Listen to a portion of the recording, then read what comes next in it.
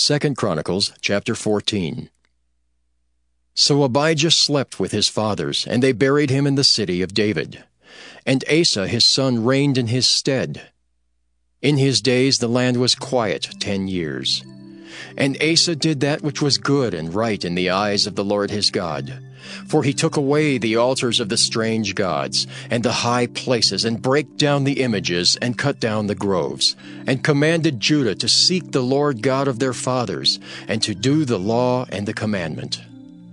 Also he took away out of all the cities of Judah the high places and the images, and the kingdom was quiet before him. And he built fenced cities in Judah, for the land had rest, and he had no war in those years, because the Lord had given him rest.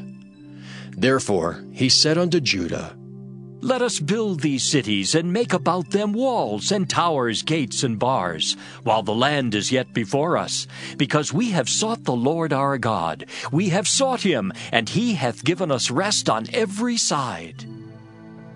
So they built and prospered. And Asa had an army of men that bare targets and spears out of Judah, 300,000, and out of Benjamin that bare shields and drew bows, 280,000. All these were mighty men of valor. And there came out against them Zerah the Ethiopian, with an host of 1,000,000 and 300 chariots, and came unto Maresha.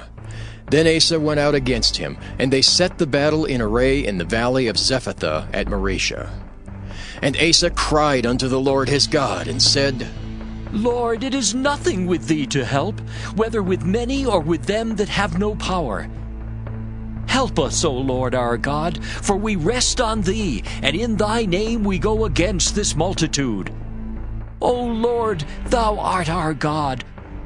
Let not man prevail against thee. So the Lord smote the Ethiopians before Asa and before Judah, and the Ethiopians fled. And Asa and the people that were with him pursued them unto Gerar, and the Ethiopians were overthrown, that they could not recover themselves, for they were destroyed before the Lord and before his host, and they carried away very much spoil. And they smote all the cities round about Gerar, for the fear of the Lord came upon them. And they spoiled all the cities, for there was exceeding much spoil in them. They smote also the tents of cattle, and carried away sheep and camels in abundance, and returned to Jerusalem.